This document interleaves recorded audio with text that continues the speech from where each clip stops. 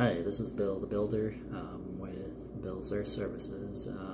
Step number 5 is now you're on to the foundation removal and I guess whatever the material is it's made of and what the land's going to be used for will determine what you do with the material and if you have to haul it away.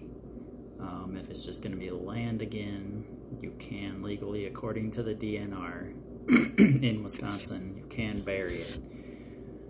It cannot have rebar in it, so if you are going to bury it, that's fine as long as there's no rebar in it. Otherwise, you have to take it away and dispose of it properly at a gravel pit, which will either bury it or they will most likely just crush it up and reuse it for crushed concrete.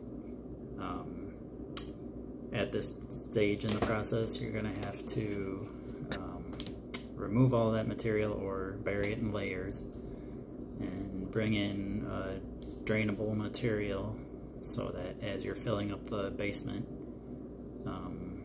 it will drain through properly, and then put soil over it and plant grass. But if they're going to be building in the same footprint and making a bigger foundation for a new house, then you have to